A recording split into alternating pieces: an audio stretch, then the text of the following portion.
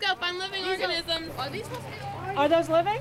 Okay, let's go, guys. It was a little confusing. It was a little intimidating. I'm not going to lie. You know, I can do a PowerPoint and business presentation, marketing, e-business. Those are not quite the same.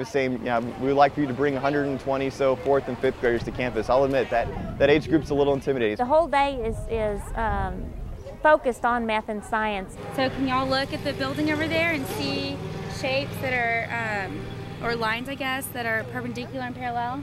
These are pre-service teachers. They will be involved in teaching math and science. They're EC through 4, which means they're generalists, so they'll be teaching every subject. They are trying to find 3 shapes that are parallel to each other and 3 shapes that are perpendicular to one another. And then we'll write them down on your worksheet. The students will be going from 10 stations. They'll go from station to station, and they will answer math and science questions. Explain why they are considered living organisms. Draw pictures of these organisms. Organisms. We have them testing soil at one site. The ants look huge. Now go all the way over there. We have them measuring circumference. We have them measuring area. We have them measuring many other things using stopwatches and timers. They'll be collecting data. Don't lose count. 65 times 260 equals 260. Yes. The students have a chance to come to TCU, experience a place of higher education, experience what it's like to be in college. Hopefully they will see the excitement and they can have a goal maybe to come to college, to major in math, science, engineering. That's the goal of this event today. Yes, that's fine. Why don't we do Venn diagram? Do you know how to do that?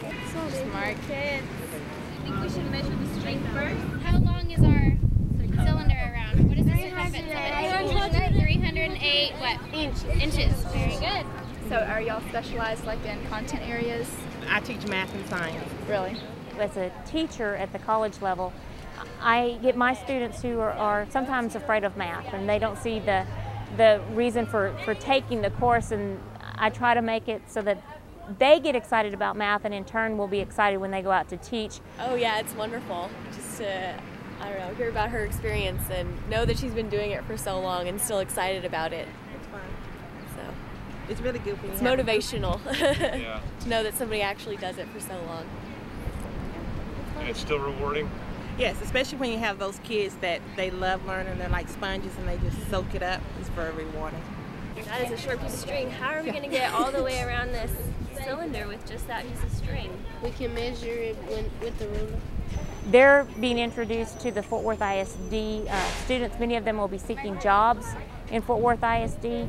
The students get to see the college, they get to experience some of what college is like and meet college students. Hopefully it'll impact a large number of students. If it just impacts one, I think it's still a successful event. In 4th and 5th grade, I always thought science was really cool, and I just didn't completely understand the impacts that science had on society. And so I think that this event can bring that to the students at a tangible level. This is a way to get them excited about teaching math and science, and it's also a way to get the children excited about doing math and science because they see an application for it, and so it is a win-win situation for everyone.